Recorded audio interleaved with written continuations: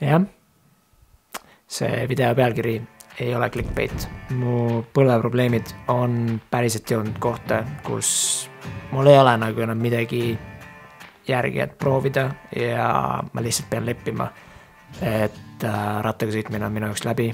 Ma kardan, ma ei tea, mis edasi saab, mida ma tegema hakkan, kes ma edaspidi olen. Aga fakt on see, et viimased 15 aastat on olnud unustamatud ja ma tahan oma lugu jagada, sest võib-olla see aitab kedagi ja loodetavasti inspireerib see kedagi sõitma või kommuunile tagasi andma. Siin on minu viimased 15 aastat BMX-i seljas. Nagu paljud teisedki BMX-ratturid alustasin minagi oma teekondade ekstreemspordis tegelikult rulaga sõites ja Tony Hawk'i mängides. Isegi mu reidi profiil oli Skaterboy 112. Kuid siis 2004. aastal läksime ükskord skateparki ja seal oli juhuslikult võistlus toimumas. Ja see oli vist esimene kord, kui ma nägin nagu päriselt BMX-iga sõitmist sellisel võistlustasemel ja nad olid nii palju kiiremad, agressiivsemad ja see tundus lihtsalt nii palju lahedam kui rulaga sõitmine. Ja siis keegi tegi rattaga saltot. Ja see oli minu jaoks täiesti elu muutev, võiks öelda. Ja ma teadsin, et see on see, mida minagi teha tahan. Ja kuna ma andsin enda BMX-i huvi oma väikesele sugulasele edasi, siis 2006 suvel sai tema oma esimese ratta. Ja mäletan, kui ma seda proovisin esimest korda, siis see oli kindel, et sellega ma hakkan tegelema. Ma kogu aeg laenasin enda ratast ja ma mäletan, ma seadsin endale eesmärgiks, et ma pean õppima 10 trikki ja siis saan minna vanematele rääkima, et näe, ma päriselt ka tahan selle asjaga tegeleda. Ja aasta lõpuks õnnestuski mul saada oma esimene päris BMX GT Performer 2006.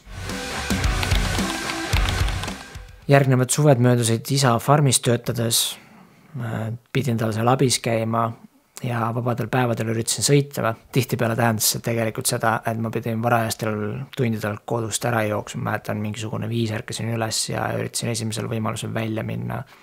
Ma saaksin käia pargis sõitmas ja mingi hetk kujunes see selleks, et mu isa oskas mind hommikuti sealt üles leida ja üldjuhul siis see tähendaski seda, et ma sõitsin kas kuskil tänavatel või Annelinna minirämbil, kus jälle olid mingid vene poisid, kes pidevalt tulid meiega ülbitsema ja siis olid mingid kaklused. Välipargis ka isegi, kui ma sain sinna, siis seal olid ka ikkagi mingid vanemad kutid, kes pidevalt mõnitasid nooremaid, isegi mingid kaklused oli ja siis kujuneski mitu sellist sõprade punti, kellega me saime kuskil tänaval sõita ja sellest ajast tekkiski siis esimesed sellised tõsisemad vigastused, et kukkusin oma õla välja, mis hakkas korduvalt välja käima, esimene faceplant, knockout üheskoos.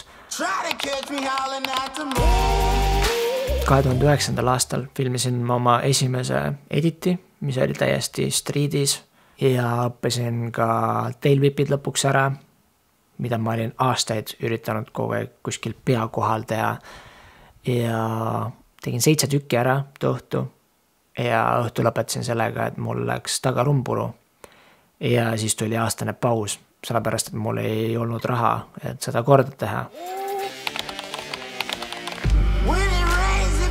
Aga ja selle 2010. aasta jooksul ma ikkagi vahepeal laenasin teiste rattaid ja üritasin sõita ja ma mäletan, ma tegin oma esimese 5-4 pannihopi ära. Ma laenasin talise ratast, aga see oli nii palju kergem kui mu enda oma. Ja mis oli kõige suurem asi selle suve jooksul oli see, et ma läksin jälle perega tülli, jooksin kodust ära ja läksin Tallinnasse elama. Töötasin ehitusel, kogusin raha. 2011. aastal siis oli mul lõpuks enda raha. Ma sain osta kasutatud juppidest endale oma päris esimese custom ratta kokku. Ja ka esimese kiivri, seda küll ka kasutatult, aga vähemalt mul oli lõpuks kiiver, mis kindlasti päris korduvalt mu pea ära päästis. Ja sellel ajal sain ma siis lõpuks hakata lubadma ka sisepargis sõitmas käimist. Ma olin varem ainult äkki 2 korda üldse sisepargis käinud, et ma sõitsin ainult suveperioodil. või siis talvel kuskil külmas parklas.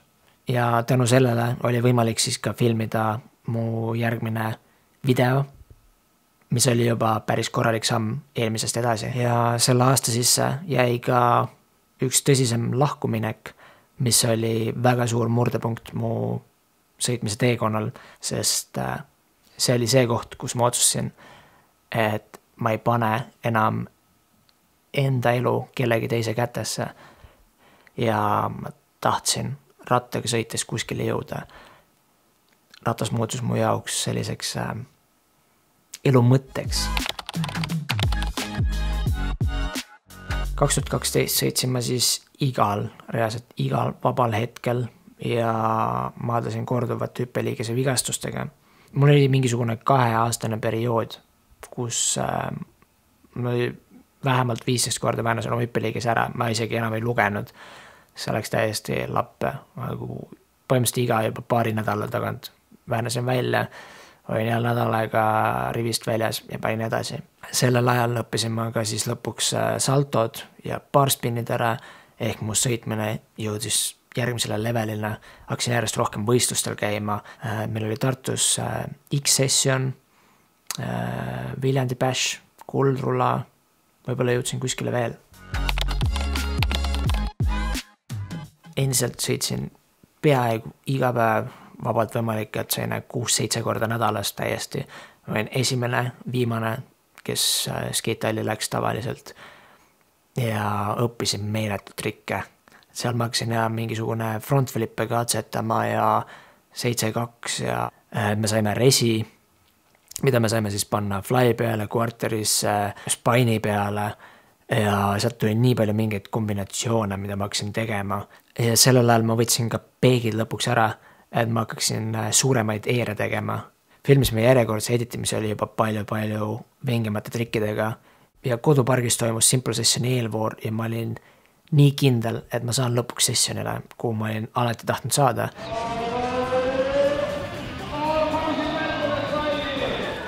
Ja mäletan, et ma mõtlesin, et ma oleks veel vaja double whip'id, see eelnev õhtu ära õppida, siis mul on võistluseks olemas, sest mul olid nagu igasugust asjad olid lukus, ma tegin mingid 3-6 inverti üle spine'i ja mida iganes. Ja mul läks double whip'iga raam pooleks. Eelnev õhtu. Ja kokkuvõttes ma pidin selleks, et üldse võistelda, ma laenasin siis sõbranna raami, aga see tähendab, et ma pidin ka tema vändad ja ma ei tea, mis iganes asjad sealt võtma. Kokkuvõttes mu pool ratast oli täiesti teine ja see sõitmine ei tulnud hästi välja, sest geomeetria oli täiesti teine. Uut hooaega alustasin väga edukalt, igasugused poodiumi kohti krabades, proovisin oma esimest frontflippi, millega ma panin faceplanti.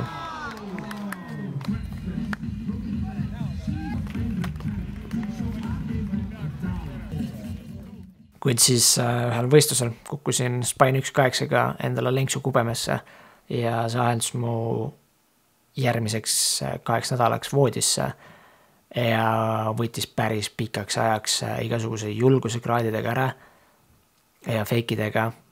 Aga ikkagi ma jõudsin vähemalt Kuldrulale, ma mäletan. Ja siis ma hakkasin vaikselt seadma plaane, minna UK-sse elama, aga siis Martin pakkus mulle, et kas ma skeithalli ei tahaks tööle tulla ja võtsin selle vastu, aga siis ma murdsin jala ära. Seekord spine'ist tipp 3-6-ga ja kokkuvõttes selle vigastuse pärast ma jäin Eestisse natuke kauemaks ja siis skeithallis sain ka oma esimesed üritused ära korraldada, et tegime Halloweeni jammid ja jõuludeks tegin sellise 5- stiilis tiimidega võistluse igale alale siis uisk, rula, BMX tõuks. Ning tegi Arto Arukuusk BMX Akadeemia, kus siis õpetada noortele BMX-iga sõitmist. See oli vist esimene BMX trenn Eestis ja kui teda ei olnud või ta käis kuskil ära, siis ma asendasin teda ja lõpuks ma võtsin asja üle ja hakkasin ise tegema. 2015 kirjutasin siis projekti, et saaksin ka Tähtvere skatepargis rämpe parandada, liigutada, ehitada ja saime sinna soojaku, kus sai siis tööriistu ja rattaid ja mida iganes hoida. panime kaamerad üles, et see oleks turvalisem. Tegin ka välipargile siis oma Facebooki lehe, mis on siiani alles. Ma aastaid haldasin seda. Nüüd võib-olla vähem kui aasta tagasi ma lõpuks võtsin end sealt admini kohalt ära. Ja sellest projektist lähtuvalt siis lõpuks tekkis see, et saime linnapea jutule, et teha Tähtvere park ümber uueks. Ja ma mäletan, ma tegin mingisuguse SketchUpi hästi ulmelise laeda pargiga. Aga kuna ma ei olnud professionaalne pargi ehitaja, disainija, mis iganes, siis tuli Onwheelsi disain, mis siis tänase päeval seal on. Ja kuuldavasti läheb varsti see ümbertegemisele jälle. Tehakse betoonist plaza, sest suuri rämpe ei ole vaja. Ja siis selle suve jooksul filmisime uue editi, mis pidi olema mu selline tšau Eesti, sest peale seda septembris läksin ma Austraaliasse elama. Aga selles videos ma tegin oma esimese frontflipi lõpuks ära. Ja see oli reaalselt mu kõige õnnelikum moment tolle hetkeni mu elus. Ja ma olen siiani selle video üle täiega õnnelik. Just hiljuti jagasin seda ja inimestele meeldis. Selle suvel sain ka esimest korda päris törti Viljandis sõita. See oli nii vinge. Tegime vanaisaga pilti hommikul vara tossumasinaga. Täiesti unustamatu kogemus. Austraalia oli jõhker seiklusaasta aega. Juba 3. päeval varasti mu ratas ära. Sellest 3 päeva hiljem ma leidsin oma ratta üles jälle. Käisin läbi oma unistuste skateparke Melbourne'is, Brisbane'is, Sydney's, Gold Coastil. Lihtsalt magasin skateparkides, käisin ühest skateparkist teise. Törti sain sõita mingeid, mis iganes erinevaid asju. Streeti natuke. Ja kogusin raha, et ka oma girlfriend tuua siis sinna üle. Aga rasket füüsilist tööd tehes, sõites ja reisides hakkas mu põlved tundma andma. Et varem oli kergelt talvel midagi natuke tunda. Aga selleks, mis tuli, ma ei olnud valmis. Et põlved hakkasid niimoodi, et õhtuti peale tööd tulitasid, olid paistes. Ja ma tegin ikkagi läbi kõige selle ikkagi edasi. Ma ei saanud muud moodi, ei olnud muud valikut. Ja lõpuks siis oligi niimoodi, et vahepeal ma ei saanud kõndida üldse. Ta oli nii valus. Üritad tööle minna ei saa lihtsalt. Aga jah, sellest hoolimata ma ikkagi pushisin edasi, õppisin verti sõitma, törti seal natuke hooldama, tutvusin erinevate pro-sõitjatega, Logan Martiniga, Alex Hayam, Boyd Hilder, Koloni tiimiga käisime koos jammimas ja ma käisin just too päev The Village skatepargis, kui ta oli veel ride on ja Chris Courtney tuli just seda ära ostma, et ma olin hommikul üksinda sõitsin seal ja siis Chris Courtney oli seal, ta oli küll ülilahe. Nii tore oli näha, et suured prood olid nii sõbralikud ja abivalmis. Mäletan ja läksin oma koduparki ja siis Boyd Hilder ja Alex Hayam on lihtsalt seal ja mingi, kas sa linde kardad? Mingi, ei, vist mitte. Mingi, väga hea, et Paulis on üks mingi haraks või mingi asi oli seal ja saab ta välja tuua, et ta vist ei saa ise välja. Ja siis mäletan, ma ronisin sinna sisse ja saimegi selle linnu välja ja Alex Hayam hakkas täiega paugutama, tegi oma uue editi jaoks, seal mingeid bänger-klippe. Kuigi see aasta Austraalias oli meetsikul lahe ja ma pole kunagi varem tundnud ennast nii kodus, kui mul seal oli olla ja kõik need toledad seiklust ja nii edasi, siis lõpuks ikkagi ma tulin oma tüdrukule järgi Eestisse, sellepärast ta tuli kooli, tahtis oma venna lapsele siis hea tädi olla. Pikalt kahetsin ja kui ma üldse midagi kahetsin, siis kahetsin tegelikult seda, et ma Austraaliasse jäänud. Aga jah, ma tulin Eestisse ja vähemalt ma sain uuesti skateparki tööle ja üks hetk siis Martin pakkus, et ma võiksin ka tegelikult üle võtta selle, et ta tahab ise oma veikpargiga rohkem tegeleda. Tehniliselt saigi niimoodi, et ma olin siis peamiselt seal ja korraldasin võistluseid, üritusi, tegime showsid. Ja siis seal suvel korraldasime uue Tähtvere skatepargi avavõistluse Duke of Tartu 2017, mille peakorraldaja ma siis olin. Ja see oli selles mõttes väga success üritus oli tuli välismaalt sõitjaid, rula, ratast, tõuks, suured tribüünid, kirjutasin erinevaid projekte, saime rahastust, nii edasi. Aga selle võistluse korralduse taga tegelikult oli korralik draama. Maha pandi fake asfalt sinna. Ja see oli täiesti niimoodi, et seda sai jalaga lahti kraapida. Ja siis ma üritasin seda, et ma saaks selle korda, et vähemalt võistluse ajaks oleks meil juba korras park, kus saab päriselt sõita. Et sul ei pudene see maapind lahti ja kui sa kukud, siis ei jääks sulle kivikesed naha sisse. Põhimõtteliselt oli niimoodi, et selle võistluspäeva hommikul tulid töömehed, panid sinna märja möksi maha, meil oli fly ees lihtsalt märg pigiloik. Ja ma ikkagi üritasin seda asja ka peale võistlust edasi pushida. Käisin erinevaid linnapäid asju läbi, et me saaksime selle asja korda, selle draama seal ära teha, et ei saa lihtsalt noortele ju niimoodi pähe astuda.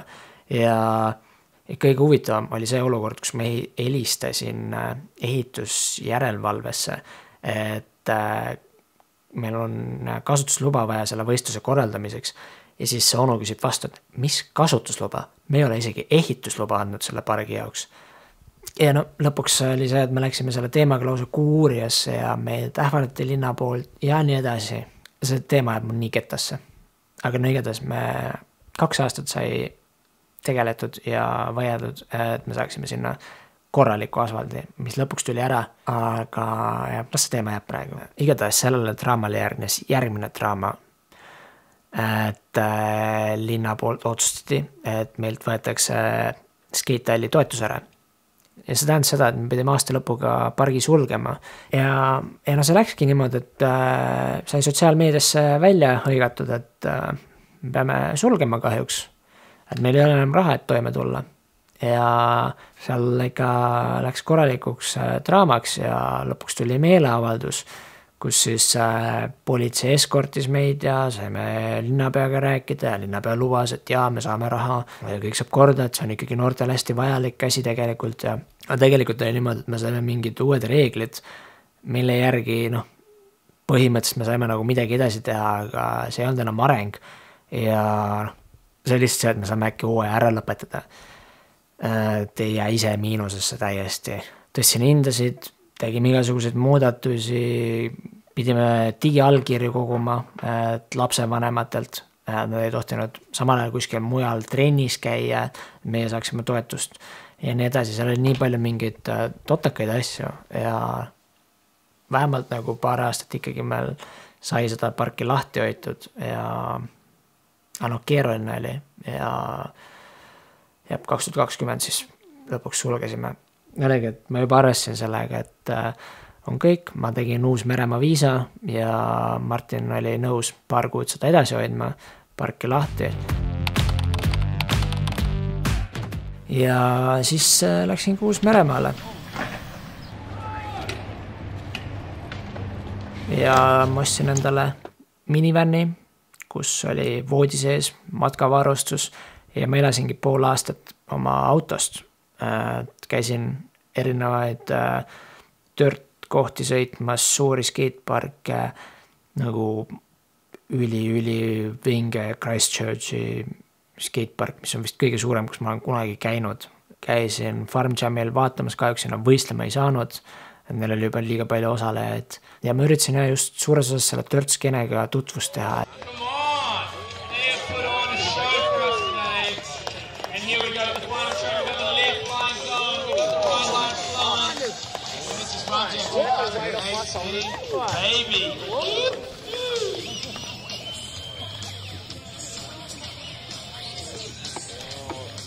Ja ma tahtsin Eestisse ka oma trailse teha, sellepärast ma olen veendunud, et kõige lahedam asi, mida BMX-iga teha saab, on trailside sõitmine, nende hooldamine, mis iganes. See on teistmoodi tunne, kui midagi muud moodi üldse sõita. Ja omamoodi lahe on ka see, et sa saadki ainult BMX-i ja MTB-ga neid sõita. Et ei ole seda, et mingid väikesed tõukeratturid või rulatajad, mis iganes jooksevad vahel läbi. Teistmoodi, nagu see rattakultuur, lahe. Ühel Christchurchi võistlusel õnnestus mul teine koht saada. Ma olin suht segaduses. Kohtasin päris palju mingeid lätikutte. sõitsin Gorge Roadi jälle Logan Martiniga koos, tutvusin Liam Quinlivaniga, nii edasi. Et see oli ülilahe, oli igasuguste prodega koos hängida ja sõita maailma parimaid kohti, no Gorge Road on lihtsalt täiesti next level. Aga kuna see läks talv peale tulema, mul juhtus autoga väike õnnetus ja mul oli tegelikult suht villand sellest Eesti viisast, kus ma sain ainult 3 kuud ühest töökohast tööl olla. Tähendab seda, ma pidin ainult mingeid mõttetuid töökohti otsima, nagu kuhugi päris kohtadesse ei saanud. Tegelikult oli päris lahedaid pakkumisi, aga kahjuks viisatut ei saanud. Ja siis ma otsusin, et ma tahaks ikkagi nagu midagi asjalikku teha, ma tahaks BMX-i maailmale või skeidi maailmale tagasi anda ja läksin otsima seda, et äkki tulla Eestisse midagi tegema jälle, hakata trenne tegema edasi. Ja saigi kokku lepitud, et tulen Eestisse ja hakkan spotis BMX trenne tegema. Ja kui ma tulin Uus-Meremaalt tagasi, siis ma käisin nädal aega Austraalias, Sydneys Vans Pro Cupil, et juhuslikult lihtsalt asjad matchisid oma vahel ja sain võistlema minna ja see oli ülilahe kogemus näha sellist võistlust päriselt koha peal ja nii lahe oli igasuguste nende prodega koos võistelda, et ma olin samas hiidis Mike Hackeriga, Andy Buckworth vist oli, vaatasid Dennis Enarsoni ja Chris Foxi ja kõiki neid nagu oma mingeid iidoleid, nendega lihtsalt koos jammida, see oli nii lahe. Ja siis olime Bondi Beachis Granmeritega, et sain Scotti Granmeriga rääkida, ta videos olla, Mätiga käisime, vaatasime seal rannas naisi, jooksime ringi, mida iganes, siis me täiega mingi me tahame siia jääda, nagu, et ma ei tea, jääme illegaalselt siia. Aga jah, kahjuks pidi tagasi tulema Eestisse, aga see oli ikkagi nagu unustamatu kogemus. Ja tulin tagasi Eestisse ja ma vist mingisugune nädal aega jõudnud ära olla ja siis sain info, et Spoti pool läheb lammutamisele. Ehk ma ei saagi trenne teha mujal kui vaid ainult streetis ja et mul ei ole endal ka kuskil sõita tegelikult. Ja siis ma otsusin, et ei, ma ei jää Eestisse. Ma lähen esimesel võimalusel ära, ma tahtsin oma mootorratta ära müüa, et siis lähen minema. Aga keegi ei ostnud mu ratast ära. Ja ma jäin Eestisse ootama, kuni ma sellest lahti saan. Ja siis ma hakkasin uuesti trenne andma ja läksin full time noortekeskusesse tööle, et näha, kuidas siis see nii-öelda päris noortekeskus töötab. Miks võeti meilt Skeitelisse rahastus ära. Ja ma siiani tegelikult ei saa sellest aru, sellepärast, et see oli niimoodi, et meil noortekeskuses vahepeal vähem noori kui töötajaid ja siis ma lähen õhtul peale tööd Skeitelli trenni andma, kus park on rahvast täis. Läheb minema ja tulevad mu treenilapsed, keda on ka rohkem kui gruppi tegelikult mahub. Ja ma ütleks, et meie Skeitel oli palju erilisem ja pakkus noortele palju rohkemat kui basic noortekeskus. Sa saad enam süüa teha või mingi PlayStationit mängida. Igatahes, kuna skatepargiga oli niimoodi, et lihtsalt ei mahtunud rohkem treenigruppe, mulle endale ei mahtunud ajaliselt, siis tuli väike mõte, et hakkaks Instagrami tegema õpetusi. Aga ma tundsin, et ma ei oskaks nagu, ei saa kuni selle 30 sekundi sisse vist oli tollal või minut, et ma ei saa selle ajaga kõike edasi anda, mida mul oleks vaja, siis otsusime, et me teeme YouTube'i kanali ja siis hakkasimegi Liisi laptopi ja kaameraga esimesi videoid tegema. Liis, mis trikki sa teed? Tobo. Tiibok, tobogan, mis iganes. Jaa, lähme teeme ära? Aine, toi. Ja see oli lahe. Oma selline nii-öelda väike BMX Akadeemia crew on ju, kellega siis me saime neid videoid teha. Tere, mina olen Reiko. Tere, mina olen Siim ja täna me teeme praegu.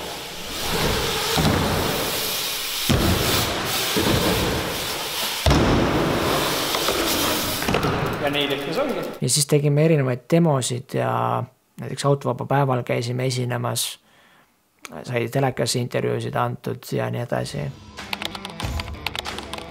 2019 oli tõenäoliselt mu BMX karjääri kõige edukam aasta, et läbi Vänsi sain ma ühte suurde Sportlandi kampaaniasse, kus ma sain rääkida siis BMX-ist ja veganlusest. Ma soovin tulevikus näha maailma, kus kõigil on õigus elule ja vabadusele, olenemata nende soost, rassist või liigist. Ma soovin näha harmooniat inimeste ja loomade vahel. Ja nägu oli mingisugune igal pool kaubanduskeskustes, reklaamides jooksis, tänaval oli mu pilt, sain oma esimese podcasti kogemuse, intervjuusid anda, järjest tulid mingid teised asjad sinna otsa, kuidagi kõik läks nii veerema ja ma olin nagu väike Eesti kuulsus. See oli lihtsalt lahe oli, nautisin seda ja samal ajal oli see juba keeruline, sellepärast kui ma läksin kuskile skateparkis, lapsed automaatselt ümber, tahtsid autogramme ja tahtsid mingeid trikke näha.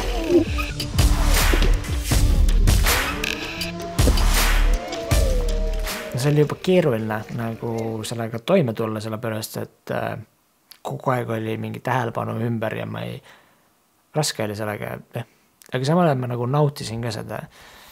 Ja siis sügisel sain ma lõpuks oma mootorratta müüdud ja kolisin Inglismaale, kus ma siis 6 aega reisisin ringi, otsisin oma kohta, sain nendes UK kõige suuremates, vingimates siseparkides käia sõitmas aga miski ikkagi tundus vale. Nagu võib-olla oligi see, et ma olin Eestis tegija ja nüüd ma olin seal kuskil mujal, kus ma ei olnud enam ja ma tundsin, et ma ei saa nagu midagi kasulikku teha, ma ei saa sellesse skenesse panustada. Ja siis hakkasid peas jooksma igasugust mõtted, et kuidas saaks Eestis, üle Eesti teha trenne ja asju. Mitte ainult neid vlooge, vaid oli tunda, et nagu noored tahavad päriselt ka, et ma oleks olemas ja õpetaks neid. Ja siis tšekkisin lennupileteid ja oli odav pilet, tulin tagasi, hakkasin äriplaani kirjutama, lootsin, et ma saan oma businessi tööle, ma hakkan, üle Eesti reisima, teen trenne, showsid, asju, teisi treenereid, koolitab välja ja siis ma sain aru, et see vist ei tööta majanduslikult ikkagi, nagu liiga keeruline, nagu plaan näitas, et see ei lähe käima. Aga siis ootamatult sain pakkumise Simple Sessionile tööle minna avalike suhete peale ja see oli nii hea võimalus näha sellise suure maailmakuulsa võistluse telgitaguseid, olla osa sellest, panustada sinna. Me tegime just uue veebi, mina sain sinna hästi palju sisu luua, sotsiaalmeediat hallata, igasuguste meedia inimestega rääkida, filmisime Liisi ja Itiga reklaamklipi, mille ma siis panin ise kokku ja nii edasi ja Liis tegi esimese tüdrukuna Eestis salto ära, täiega see pushitud, see oli jõhker, wild stuff. Ja nii tore oli, nagu selles skenes sees olla näha seal osaleda. Meil joppas täiega, et me saime sessioni enne seda kogu viiruse jura tehtud, et see oli nagu ajaliselt oli ülipörfi. Aga siis ma hakkasin kohe, ma olin nagu nii motiveeritud sellest veebivärgist ja tahtsin midagi veel rohkem teha ja siis ma hakkasin looma BMX Akadeemia veebilehte, kuhu ma siis tegelikult tahtsin koondada kogu Eesti BMX-i maailmas toimuva. Ma tahtsin uudiseid, õpetusi, foorumi teha, kus saaks siis omavahel jutustada, arutada erinevaid teemasid ja siis ma tahtsin sinna teha ka Eesti skateparkide kaardi või nagu tuua välja, et ma hakkan parkide review'sid tegema. Ma juba mingid asjad jõudsin ära kirjutada või mul olid juba videod põhimõtteliselt olemas.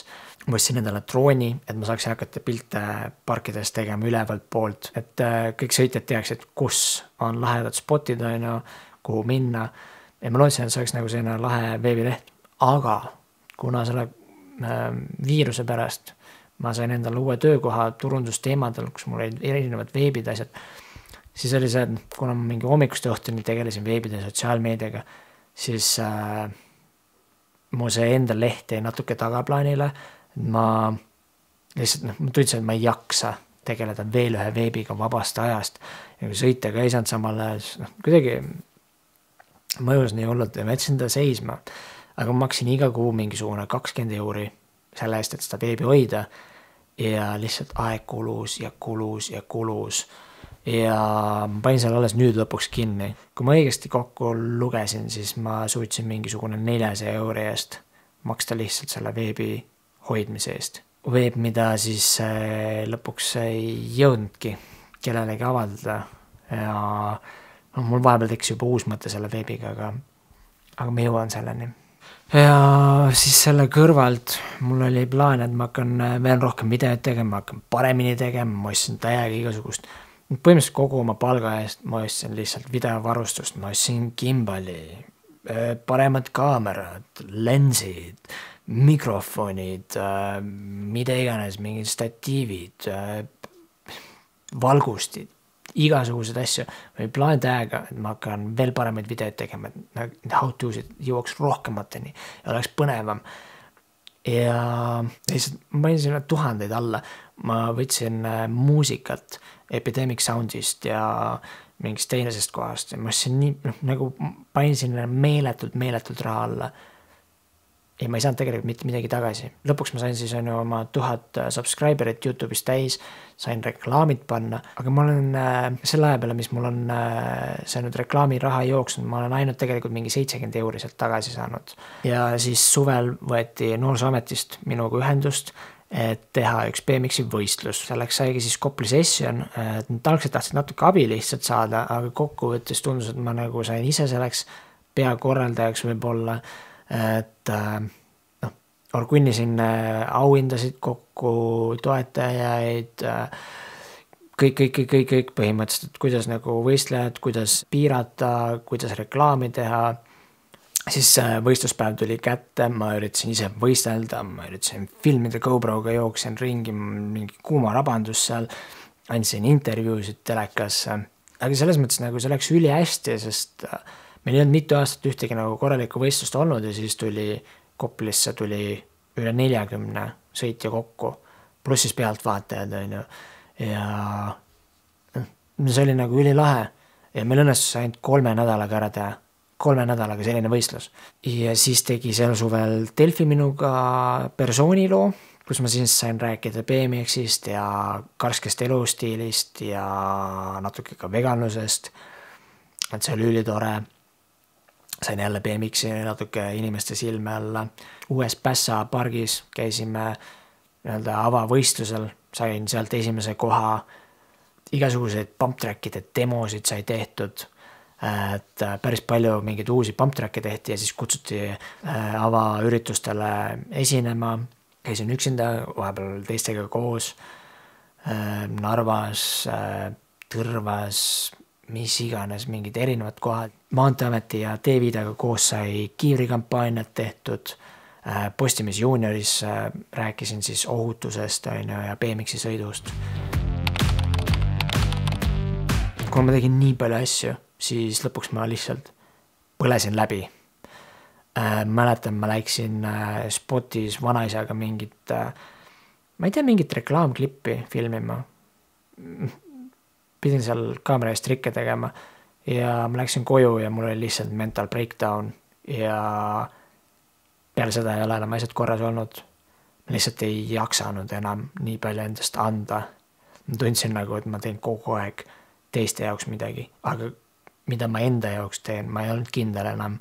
Mul hakkasid töö juures tekkima probleemid, aga mul ei ülimalt raske keskenduda ja nii edasi ja mäletan, siis hakkas peale see, et suvel toimub session, oleks vaja seda korraldada, Kopli sessionit peaks uuesti tegema ja mingid erinevaid üritusi ja asju taheti ja ma ei jaksanud enam lihtsalt ei jaksanud.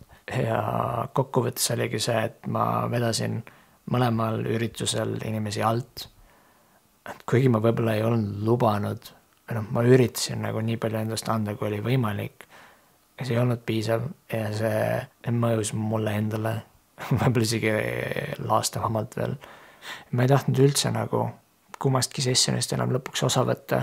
Et simple sessionile ma läksin finaalipäevale ikkagi sellepärast, et mu tolleaegne tüdruksõber ei olnud kunagi käinud sessionile, siis kokkuvõttes sai mindud, et ta näeks ja kogeks ka seda asja. Ja siis tuli Kopli session, aga mul hakkas enne juba põlv muret tegema jälle. Ja siis ma üritasin ikkagi võistelda niimoodi, et läbi valu. Ja teadsin, et nagu see ei ole hea mõte, aga ma ikkagi surusin läbi ja peale võistlust enam ei kõndinud. Nagu nii valus oli. Ja siis läks kõik ainult allamäge. Et see ei tahtnud kuidagi paraneda. Ja ma olin masenduses, ma ei saanud enam sõita. Mul ei olnud midagi. Ma läksin tüdrukust lahku, olid paanikood. Ja ma tundsin, et mul ei ole enam kedagi ümber. Nagu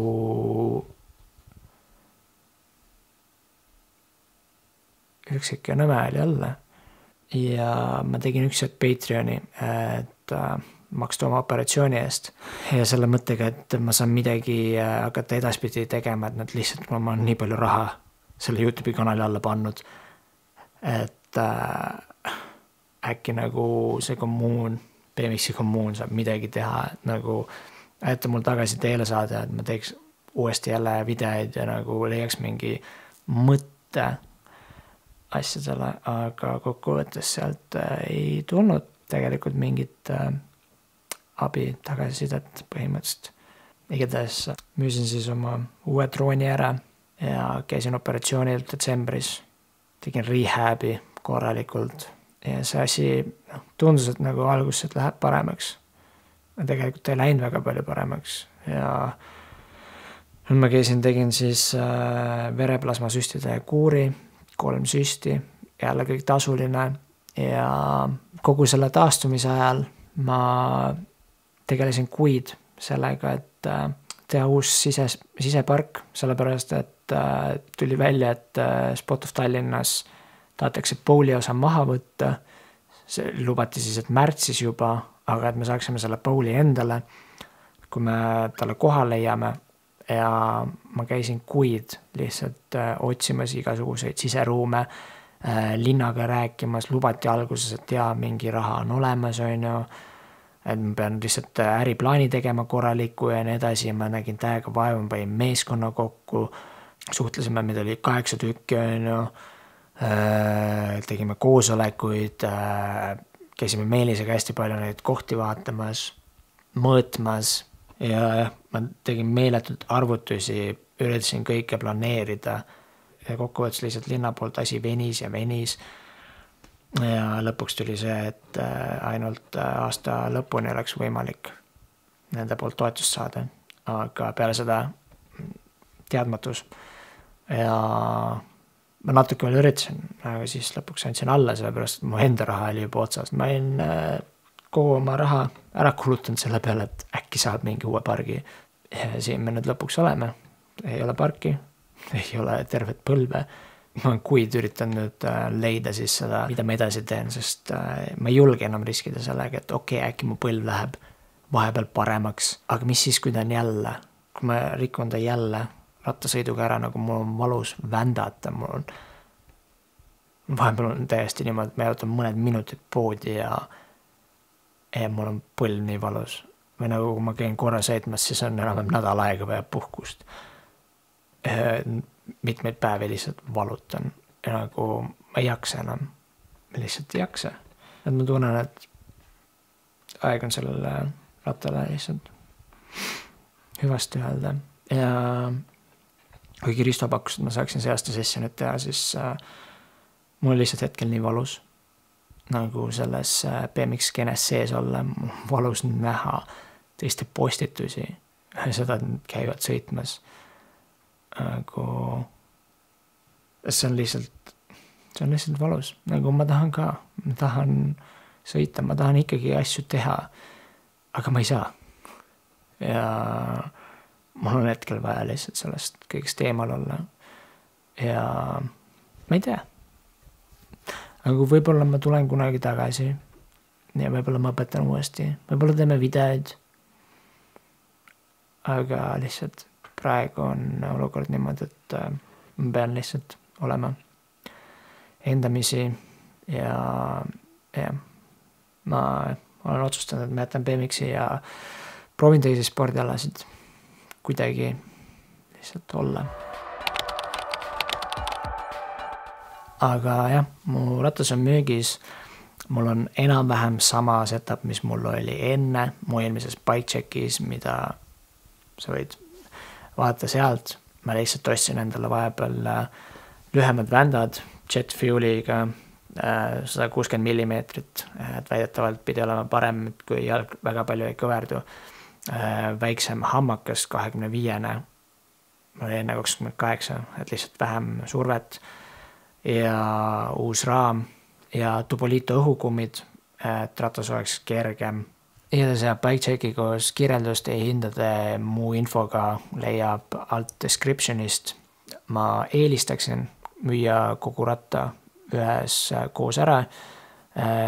Hinnaks sai täpselt 1111 eurot. Ma panen kaasa, mul on terve hunnik mingeid kodaraid ja saad peegid ja mis iganes sealt veel, et loodan, et see ratas läheb kellelegi, kes sellega midagi päriselt teha tahab, et see ei läheks raisku.